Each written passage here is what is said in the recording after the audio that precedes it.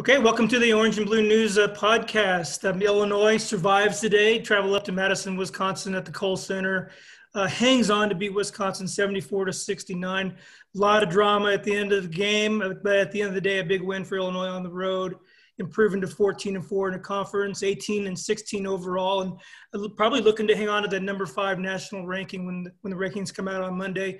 I'm Doug Bouchon from Orange and Blue News. As we have Jim Cotter and Alec Bussey. And we have a guest in again, Mike LaTulip, former Illinois player. And Mike, a big win for him, a lot of drama at the end, a little bit of nail biting at the end of the game. But what'd you see from the Illini today? Yeah, I thought it was a culture win. I thought it was a program win. It was a culture win, whatever you want to call it. When you have moments like that where Io's out and there's a lot at stake, and you're going into Madison, a place that, aside from last year, I mean, I know we didn't win there when I was there, when I was at Illinois. So it's a big deal no matter what kind of Wisconsin team it is to win up there. Not many teams do win up there. And I thought they got off to a great start, aside from maybe the turnovers. And I think anytime you go into a game, you say, hey, we want to get off to a great start. And they did that today. And that's how you beat Wisconsin. Wisconsin's not built to come back from deficits. That's just not the way their team's designed. It's not the way, it's not the way that their system's designed. So, that's why time and time again, you see when teams get down against Wisconsin, it's tough to claw back into it. But the flip side of it is they struggle, to erase those deficits. I thought they maintained it the entire game. They kept them at bay for a while there until Trice started throwing those threes in at the end. And at that point, there's really nothing you can do. I had some people tweeting at me saying, hey, how is it not in anybody else's hands besides Trice? I mean, I think you live with some fadeaway shots that bank in, because at the end of the day, you're not going to go double them, and leave a guy open for an even easier shot and even more wide open shot. So, and the thing I was most impressed with was how they closed from the free throw line. I thought that was fantastic. I thought for a team that generally doesn't shoot the ball particularly well from the free throw line, they were able to step up and knock it down at the end, knock all those down. I don't know what they ended up being there at the end, 8 for 8 or 10 for 10. But it was a huge reason why they won this game. And obviously Brad Underwood was excited, and rightfully so. I mean, you keep the number 1 seed hopes alive, and you're also up there. You never know what could happen here in the last few games. I know Michigan kind of looks like they're running away with with at least a share of the title, but crazier things have happened. Take care of business on Tuesday, and you're in the game. So yeah, Kofi Coburn, another big game, only played 25 minutes, but had 19 points, 7 rebounds. Andre Cabello came in, 17 points, a lot of rebounds. A kid can really jump off of 2 feet and go get the ball off the glass, but 6 turnovers. And I wanted to ask you about that a little bit, Mike. It seemed, Coach Underwood's not really known as a patient guy. It's not really his MO, but with Andre Cabello, the way he's bringing him along, he's been remarkably patient. He'll make a big turnover. He'll come out of the game, get a little bit of lecture on the bench, and then he'll throw him back right in there at a critical point in the game, and lets him ride the games out at the end. Do you agree with the way he's developing this kid, trying not to break his confidence and putting him in big spots in critical games? Well, I always think back to the psyche of a player. You look at a guy like Andre Cabello, and when I'm sure in his basketball career, he's never been in a situation like this where he's coming off the bench, where he's not the guy that has the keys to the car. And I think that doesn't get talked about enough in terms of what that can do for a player's psyche who typically is, I know everybody keeps saying like he's an alpha by nature, but it's just a comfortability thing. And I'm sure Andre Cabello's never once second-guessed his abilities ever in his career. And I'm sure there's been times this year where he's done that. So those are the hurdles and the ebbs and flows of being a freshman. But, I look at the 6 turnovers he had today. A couple of them weren't live ball turnovers. I mean, he had a couple, traveling. I think he had maybe 2 traveling calls. You want to limit the live ball turnovers. He had a couple there breaking the press where – just a miscommunication between he and Trent where he overthrew it. But I do think that he makes enough winning plays to earn, the right to be on the court. And I think he's a better free throw shooter than 71%, just like I think he's a better 3-point shooter than whatever he is right now, 17%. So that's why he's in there at the end of the game. And as much as I think it drives Illini fans crazy, he makes a ton of winning plays that, quite frankly, other guys just can't make.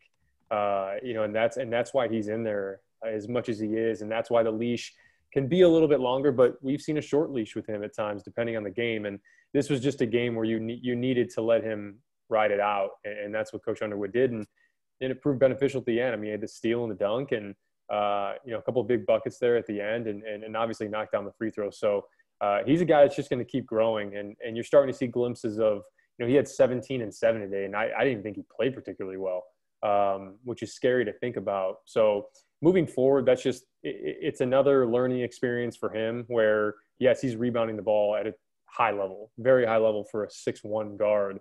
But going into March, having him just at peak confidence, especially when Io comes back, DeMonte's starting to expand his arsenal a little bit. And he's always had that. I mean, anybody who's watched him in high school knows he has that to his game. So I think they're continuing to click at the right time and bringing some other guys along. And but with Andre Curbelo, he's just a guy that you have to let him go. You have to let him run wild. So I thought he had some timely plays there at the end. Yeah, Brad Sturdy, our basketball guy, has joined us now too. And Brad, I'd like you to jump in on this next question I have for Mike, and that's, Kofi got the points, Curbelo got 17 points, but what Trent Frazier did today, I thought I'm going to put the MVP tag on him for today's game. And what he did defensively up until Trice got hot at the end when they started switching was amazing. And this is a guy who came into the program having to be the points getter for this team. And he still can get points when he's hunting shots. You leave him open in the corner, he's going to knock down threes. But 39 minutes on the court today, lockdown defense, made winning plays, made free throws at the end. So prove me wrong. Was Trent Frazier the MVP today? Well, I don't know if I'd go quite that far because Kofi Coburn's still out there and he's a dominant force. But I thought Trent's defense was fantastic. He was amazing. Trice, and just like you mentioned, it was when they started switching the screens. Trice hit a 3 over DeMonte, and he was able to get into the paint and draw fouls on Kofi and get some free throws to kind of get a rhythm there.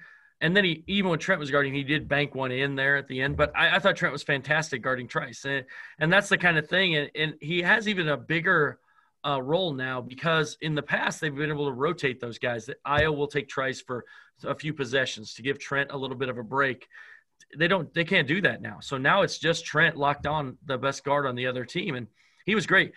What he's the best at, though, I think he's the best guy maybe in the country at not getting screened. He gets through screens, fights. Oh, he doesn't go under screens either. He fights over the top and through every single screen that comes on.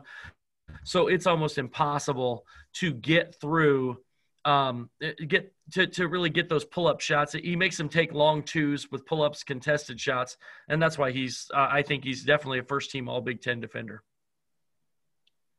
Yeah, Mike, have you been in this situation before that they're in now, where you have a star player, sidelined for one particular reason or another? With Io, it's the facial injury, broken nose. Have you been on a team that's been in that situation where supporting cast has got to step up to keep winning basketball games? And these guys have really stepped up. Two wins in a row with Io sitting, playing pretty well. Can you look back and remember a team like that you were on? Yeah, I mean, I think back to the 14-15 season, Ravante Rice got injured, and we played the number 9 ranked Maryland team the next game right after he broke his hand, and we beat him because there were certain guys on the team that maybe were taking a little bit of a backseat to Ray and specifically Malcolm and Kendrick. And I don't say that to say that there's guys on this Illinois team that have been taking a backseat to Io, because I think Io is a big reason why when he instills, the accountability in that locker room and the leadership in that locker room, it's exactly what you want out of a star player, because when he goes down, all those guys know what to do, and they're not looking around, where's Io? Trent's commanding the huddle, Trent's getting guys together. And I think that's such an important distinction, because even back in 2014, 2015, Ray goes down And I believe we won like 6 of our next 8. And that's not to say that we were a better team without Ravonte Rice.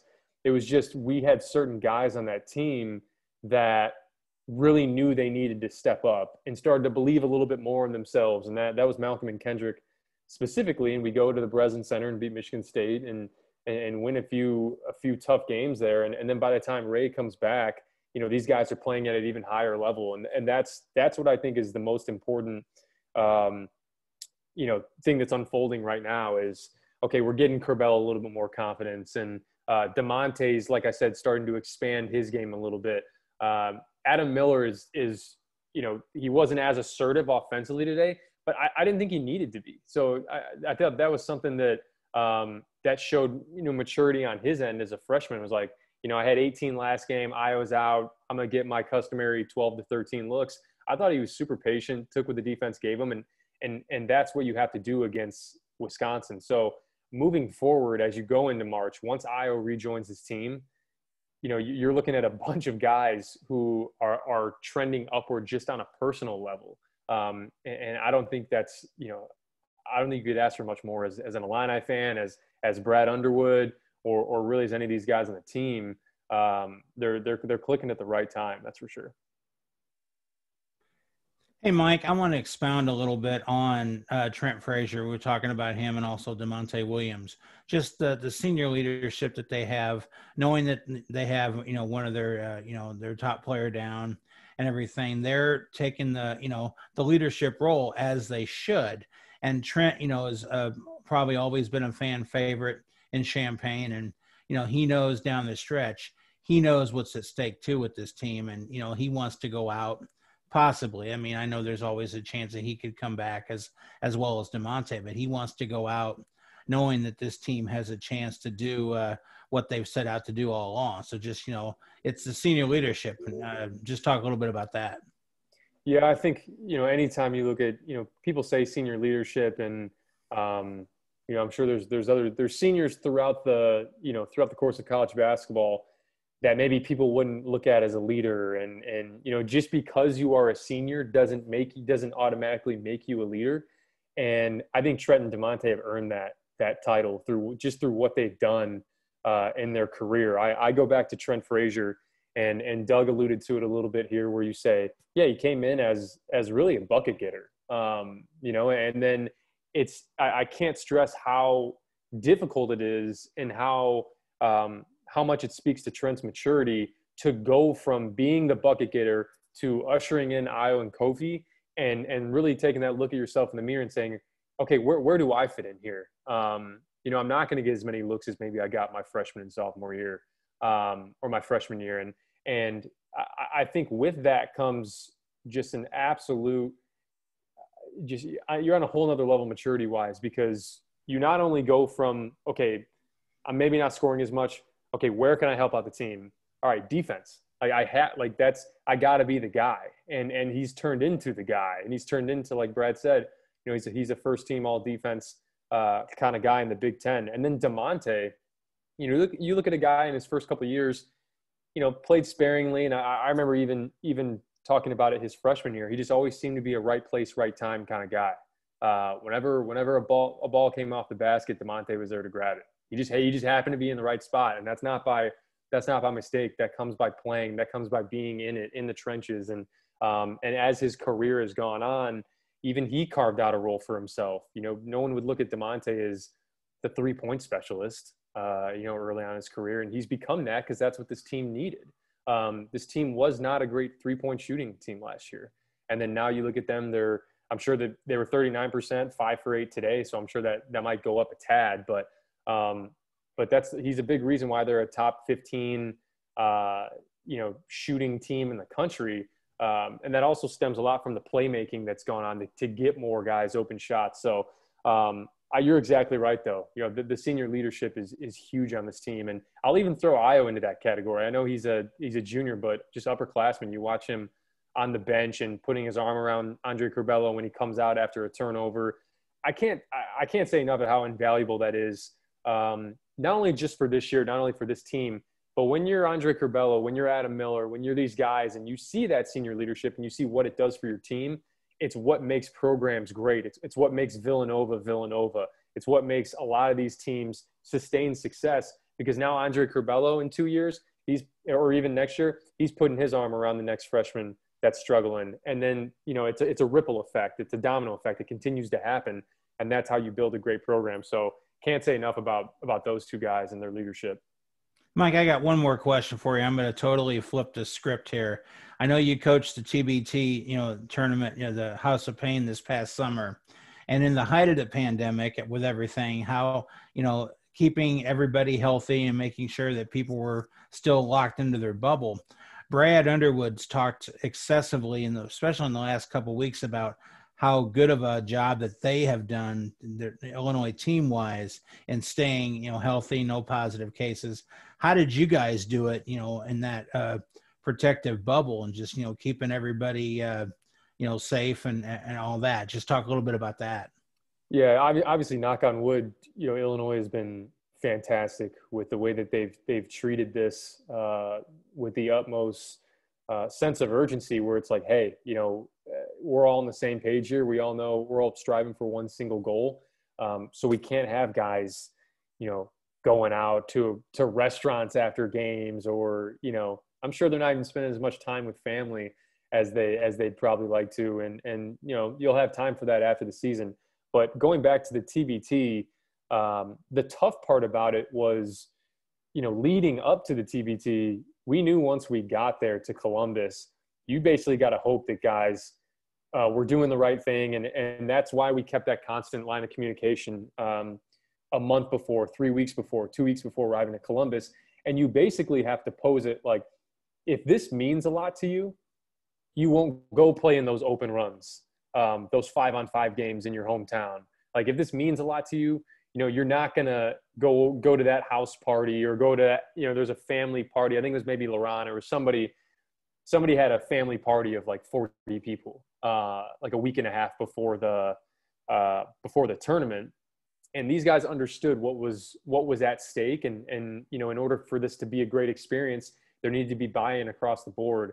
And even once you got to Columbus, we had I'm not going to name names, but we had a player who woke up the first day after we were in Columbus, and we do this health survey, and he checked off sore throat, and we were all like, oh my God. So, and it ended up, he wasn't positive.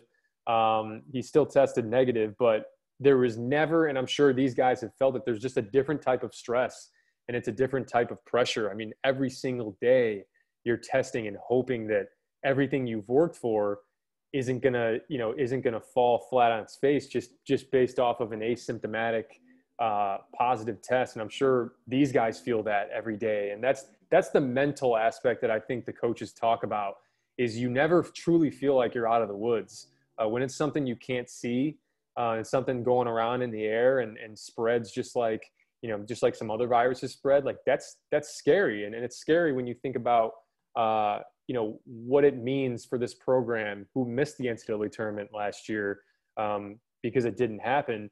And you want to do everything in your power to make sure that, come hell or high water, we're gonna be in Indy. Mike, I think the player that has probably stepped up the most in my eyes over the last two games in Iowa's absence has been Jacob Grandison. We see him today. He gets just 5 points, but he leads the team with 8 rebounds. He was a team high plus 17 in the plus minus. And then against Nebraska, I think he had 14 points. So he's really stepped it up in Iowa's absence. What have you seen from him that has really made a difference for Illinois over the last 2 games? I think when you look back at any national contending team, over the years, teams that have won the national championship, every team has a Jacob Grandison.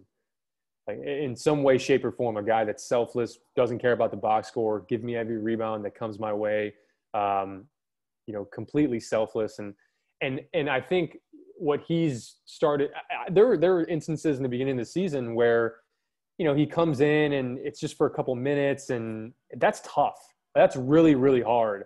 I even lived that when I played at Illinois, where, when you crack the rotation and you're getting in there and it may be for 2 minutes the entire game, I mean, it's a completely different mentality where you're like, I just don't want to make a mistake in these 2 minutes. Because when you make a mistake in those 2 minutes are gone. You won't have those 2 minutes the next game. And I thought, the more and more that he showed, and I thought it all started with the Penn State game, and really kind of the Northwestern game as well, where he had these timely offensive rebounds, these hustle plays. And for a coach like Coach Underwood, that's your ticket onto the floor, period. If you can guard, you can make those toughness plays, you're sure with yourself in terms of taking care of the ball, you're going to play. And I think as he continues to see, you know what, I'm staying on the floor, that's a completely different mentality. I think back to the Baylor game when Georgia, everybody remembers the first half Georgia had in that Baylor game. It's because Kofi had 2 fouls and he knew he wasn't coming out. Like there's just a completely different mentality when you're not looking over your shoulder. And for Jacob Grandison, like he's found his identity on this team, and that can't be, talked about enough when you have all these guys who know their role, who aren't worried about. That's the problem with Wisconsin. I think you have 4 or 5 guys on Wisconsin who think they should be the leading scorer, and that's just you can't win like that. You can't win consistently like that. And there's plenty of teams that have that. So Jacob Grandison, I can't say enough about. And there's been all these guys who have stepped up in different ways, but him, I mean, you see it since he's been inserted in the starting lineup. I believe they're 9-1. I'd have to fact check that, but I'm pretty sure that's what they are. And it's given DeMonte, a different change of pace coming off the bench, and obviously he started today. But Jacob Grandison, man, like I'll go back to it. Any team that's contending for a national title over the years has a Jacob Grandison, and the Illini are lucky they have him. You hit on Georgi Bezhanishvili there a little bit. He's had a really kind of a roller coaster season. He's had some highs. Obviously, you mentioned the Baylor game, and he played really well at other times. Today, I thought he was really good on the defensive end early when he first checked in. He made things really difficult for Micah Potter, Nate Reavers. He's so active on that end. And then offensively, he went 3 of 4. I feel like today was one of his better games of the season. Evaluating his performance, what did you kind of see in that game against Wisconsin today? Yeah, I think you're exactly right. I think there were, for Georgie, I thought it was one of his better games. The only constructive criticism that I'll give Georgie is he's got to box out. Like there's plenty of moments in that game where, and it's not that he doesn't want to go get the rebound. He does, but when a lot of those shots go short, like they were for Wisconsin, those are tough ones to grab if you don't hit and get. So, that was my only problem I had with Georgia today. Other than that, what he's bringing to the table from an energy standpoint. I think at times he gets a little rambunctious and moves his feet a little bit, gets a little shuffling going, and that's what leads to the traveling. But and he had that right hand hook today where I thought he probably should have passed it out, and he ended up making the shot. It was a big shot too. I believe it was 42-36 at the time, and he makes it an 8-point game or 40-34. And I think that's what you need from Georgie moving forward. You don't need Georgie to score 15 points for him to have an impact. He brings energy. He needs to rebound at a high level when he's in there. And if not, it may not even just be rebounding. Box out. That's the thing with Nana. When you look at Nana Egwu, when I played there, his rebounding numbers, I think he was like 5 a game, but he boxed out and he made sure that other guys got it, and he made sure his guy didn't. So that's what Georgie the mentality Georgie has to have is there's plenty of athletes, and Curbello's got a nose for the ball. Adam Miller's, been so much better tracking and reading balls off the rim. DeMonte, same thing. Trent can stick his nose in there. Io, obviously 6'5", 6'6". Even when he's in there with Kofi, Georgie, your job is hit your guy or hit any guy in there that's near you. Clear somebody out so that somebody else can grab it. And if it's in your vicinity, then go up and get it. But he's going to be another pivotal part. This is an 8-man rotation, 9-man rotation once Io comes back. And so you can't have a lot of letdown. You can't have holes in the armor, if you will. So yeah, I was impressed with him in the minutes that he had today. And I think he has even more to give. The last one that I guess I have, I thought Coleman Hawkins probably had his best stretch of the season in his first 3 or 4 minutes. He had a block, an assist, defensive rebound. I think he had a dunk. And then he struggled in his second stint. But that first stint, I feel like really should inspire Illini fans to what us in the media have been saying, what we've seen out of him and what Brad Underwood has said. Do you kind of agree with that assessment with the way he played today in those 3-4 minutes? I do. I do agree with it. And I think I tweeted it last game with Adam Miller, but you can tell when Coleman Hawkins is confident, he has a different type of athleticism to him. He has a different type of bounce. He has a different type of movement. And I think when he gets tight and he becomes a little bit robotic, and I don't really know how else to explain it, but I'm sure you guys see the same thing where when he gets that block shot, when he gets that, that alley-oop lay-in, he just moves differently. And I think that's moving on to next year. You may not have too much of him moving forward. You may get, 5 to 8 minutes maybe from him, if that. But moving into next year, I think he's a guy that takes a massive leap forward because, just like Georgie, just like Grandison, he's going to be in a position next year, where he's not going to be looking over his shoulder at a guy coming to the scores table, oftentimes. So his role just really has to be, hey, take care of the ball, don't get ripped by Brad Davidson, and get some rebounds, and you don't even have to block shots, but alter shots. And make toughness plays. Like, his job should be pretty simple right now. You're not asking a ton of him. So that's why it looks so bad when he does some of the things he does and Underwood gets in his face. But yeah, I think he's shown flashes, and he's shown enough for Illini fans to be pretty optimistic about his future. Mike, there's one thing that those of us who cover sports are usually reluctant to talk about, and that's officiating.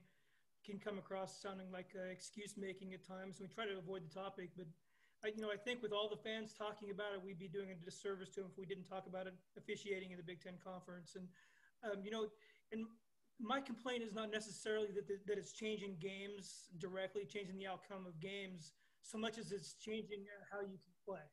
Yeah, it's changing which team can control the pace of the game. And you got to adjust fire, from game to game, depending on how the game is going to be called. And when you get into the postseason, and especially into the NCAA tournament, with a different crop of officials, and the games being called differently, I think it's going to hurt Big Ten teams when they get in the big dance. So I'd like to get your take on Big Ten officiating this year. Is there a fix for it? Is it something that the coaches should go public with and talk to the league commissioner, or they just got to let it ride and do the best they can?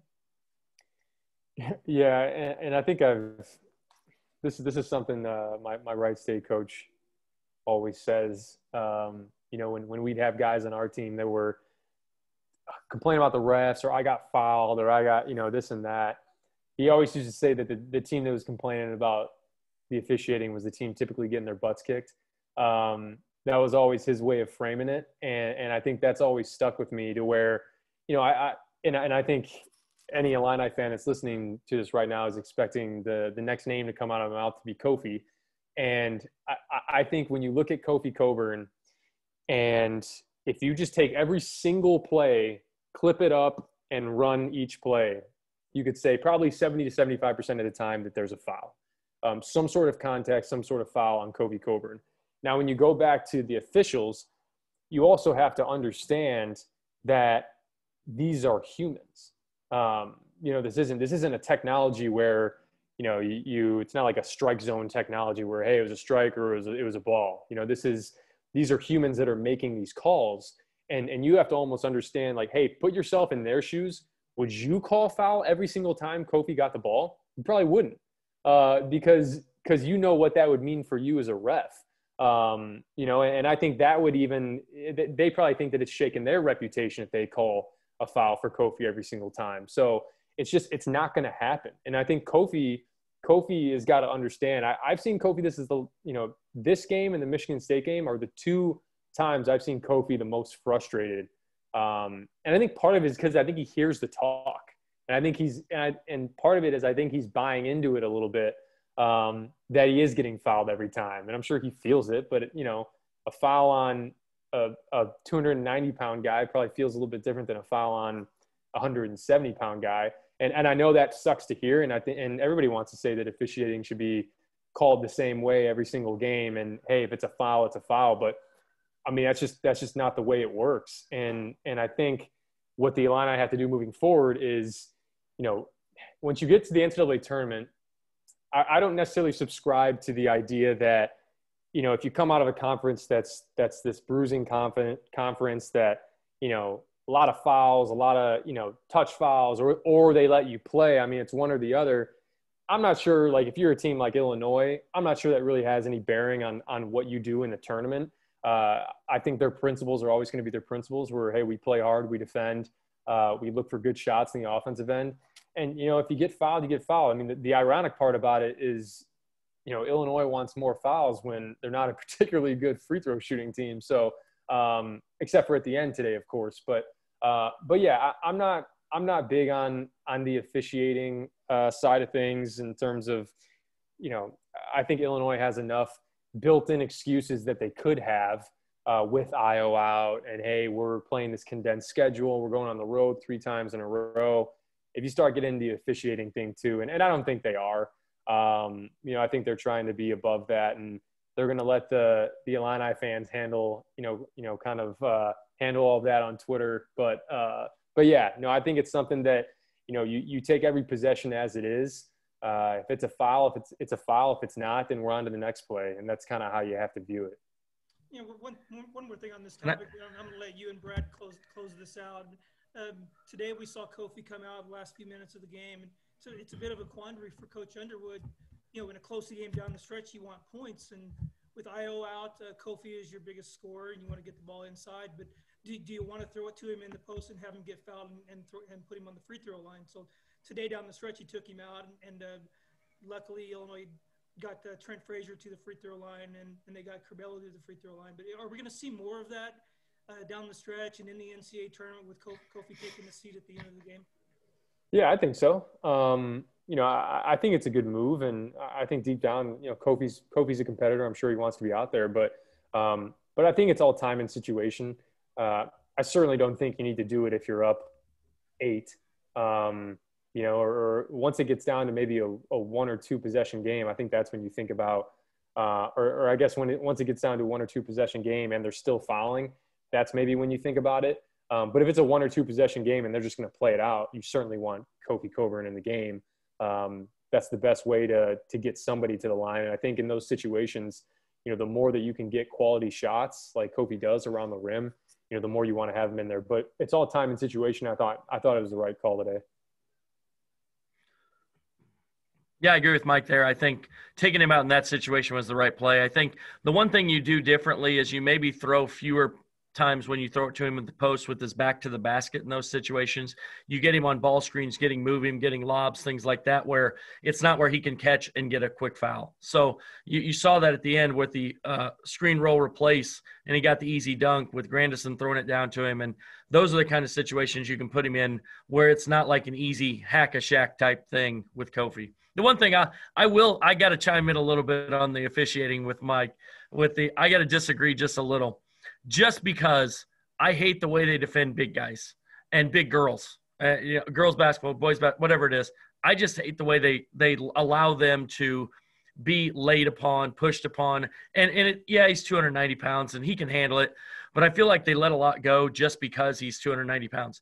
I don't mind the pushing and because he can handle that. I just hate when a guy's shooting and he gets hit on the arm. And we've seen that happen to him 3 or 4 times. That's the one thing. Everything else, whatever, he gets bumped, he can handle that.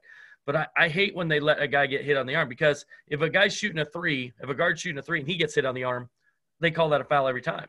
But if a guy inside shoots from 5 feet, it's still got to be a foul. That's the one that I think they got to take away because I think it frustrates Kofi a lot when that happens. And I know Brad he's talked about it. They've sent videos to the Big Ten office, to the officials, and said, hey, this is not called a foul. This has got to be a foul. But, at the end of the day, you notice today he didn't mention it because he's like, when they win and when things are going well, I don't think he's going to mention it. I think it's just behind the scenes stuff. And he doesn't want, like Mike, one good point that Mike made was, I think Kofi's starting to think about it now, and it is affecting him. You can see him getting frustrated. And so that's the danger as a coach when you do call that out. It does create a little bit of like, he sees it. It's like, I'm getting fouled. And then even when you don't get fouled, sometimes you think you get fouled. So, I see both sides. But I just wish they'd call the ones when they hit him on the arm because it is so hard to shoot when guys are hitting you on the arm. I think too, Kofi's a bit of a prisoner of his own strength. And, and I'm not going to sit here and defend officiating, but there's times where specifically I know exactly which one you're referring to. It's the second half where he went back to his left hand. And it's so funny. You see him get hit on the arm, but it almost looked like it didn't impede his shot at all. I mean, that's what's tough about it is I think that the constant struggle as a referee is deciding whether or not it impacted the shot. Obviously it did. But that's always that fork in the road, like, split second call they have to make. Like if it's blatantly obvious, because quite honestly, I thought there were maybe 2 or 3 this game where I didn't even really think Kofi it was like touch fouls and they called them. Yeah. They had one early on and then one pretty early in the second half where I was like, I don't know if that was a foul. And that's credit to Brad Underwood because he's planting the seed, and that's what good coaches do. They plant the seed, and you at least want the referee thinking about it. Like if you can put the referee in a pretzel and do a little mental gymnastics there, like, yeah, I think that's something that that's what good coaches do. So I think moving forward, to answer your question, Doug, when it comes to the end game scenario, I mean, think about it. We're going to have Io back in those scenarios too. So you become even more dangerous end of game. And building off of that, quick turnaround this week, guys, just to close this out. Tuesday night, they traveled to Ann Arbor to take on the number 3 team in the country. Watched them play today, and very impressive again. Just kind of cruised to an easy win today. Michigan looks like they're playing as good as anybody in the country, and that includes Gonzaga and Baylor, who for the whole season have really been clearly the best 2 teams in the country, but Michigan is right there now with them. First of all, is Io going to play? And then let me know what you think. We'll go around the horn. Who do you like in the game at Michigan on Tuesday night? And start with Jim. Well, I thought there was an off chance that Io might play today, but hearing the reports that came out late last night and early this morning kind of changed my mind on that, because it's hard to keep a guy like Io down. But knowing what's at stake, I think that they'll try to make every opportunity for him to play Tuesday night. I know it's in advent of safety that you don't want him to get further hurt and everything, but like Underwood said, it's the doctor's choice what they're going to do. I expect it to be a close game up in Ann Arbor, but if Io plays and is anywhere near 100%, I think Illinois, I can't see them winning the ball game, but I can't see it being a blowout either. So I'll say Michigan by 4 points up in Ann Arbor. Mike, who you got on Tuesday? Well, first things first, I don't see a world, a universe, a galaxy where Io DeSumo doesn't play in this game. In terms of his injury, and this is just me speculating just from watching it, and the reason why typically there's plenty of guys that have broken their nose and worn a mask and gone out and played the next game. That's what makes me question whether or not there may be like an orbital fracture in there of his cheekbone somewhere. Like that's the question that I would have, because it makes wearing a mask harder, right? Like the whole point is to put the pressure on the cheeks to alleviate the pressure that's on the nose. And if you have a cheekbone or an orbital fracture, that makes it a little bit more difficult. So that's just like, I'll get that out of the way. And then when it comes to the actual game, you look at a few different things, right? When you look at Michigan, there's not a lot of weaknesses to expose. But the one thing that I will say for Illinois is how you handle your lineups and your rotations is everything, because this is a big team. Aside from Mike Smith, Franz Wagner is about 6'9", Livers 6'7", Dickerson 7 feet tall. Brooks and Smith are on the smaller side, but I think the game is what you allow Wagner and Livers to do. To be honest, I think Kofi and Dickerson will kind of even each other out, if you will. But I'm looking at those 2 guys and what you can prevent. Today they were great against Indiana. Both were extremely efficient, and I think that's where the game is. And then too, it's being poised and understanding that this is a team that can play in a myriad of different ways. But I think Illinois is the same way. So my prediction, and this is, I want to stress that this is an unbiased prediction, but I do think if Io plays on Tuesday, I think Illinois wins that game. Sturdy? Well, so based on my thoughts, I think Io wants to play very badly. I don't think he's going to play on Tuesday. I think the goal is getting back for the Ohio State game. I think he wants to play. I think he's going to try and play. I mean, he's going to do everything he can. I think they are concerned because I think there is more than just a broken nose, and that's the issue right now. And so I don't think he's going to play. I don't like the matchup because I don't like the length that Michigan has on the wing, like Mike mentioned, and that's given Illinois trouble this year. So, and it's at Michigan. And I thought one comment that Brad Underwood made the other day, was talking about not really, and I know he didn't mean it completely, but he talked about he didn't really care about winning the Big Ten title. Or he didn't, it didn't matter about winning the Big Ten title because of the way the schedule's been screwed up and teams not playing all the games they were supposed to play and things like that. So when he made that comment, I kind of thought in my head, what's the angle there? So, and he made a comment. He actually called out Michigan today. It was interesting today when he said, we're the kind of team who's going to, play just when we want to or whatever. We're going to avoid games that are tough. So, they're going to go play. I think they'll compete. It's probably going to be a better game, even without Io. If he doesn't play, I think it's going to be a better game than people think because Illinois does have some abilities to do some things against Michigan that other teams may not. And so I think they can match up pretty well, except for the wings. And I think the wings will be the difference without Io. If Io plays, then it could be like Mike says. I think if Io plays, if he's able to come back, he's going to come out with he's going to have fresh legs. He's going to have a ton of energy. And I think they could pull the upset. So we'll see. Last but not least, Alec Bussey. Yeah, I don't know how much I expect Io to play either, considering when you listen back to the things that Brad Underwood said after the Nebraska game, which was the first time that we really got to hear what he said about Io's injury. He kind of didn't just say it was a broken nose. He kind of said that there was something else going on there without being exactly clear of what was going on. I really echo exactly kind of what Sturdy said there with the wings and how good Franz Wagner's been for Michigan this year. His length, I think, could really bother Illinois the fourth position. Jacob Grandison, I know I praised his play earlier, but Wagner's a guy with incredibly long arms. He's one of the best defenders in the Big Ten. In my opinion, he is the best defender in the Big Ten. And then also, I think you look at what Hunter Dickinson has been able to do this year for Michigan at the 5 position. That matchup with Kofi's going to be really entertaining to see, but Dickinson's been really successful about slowing down other better bigs in the Big Ten. He did a great job against Luka Garza. Garza was really inefficient on Tuesday night.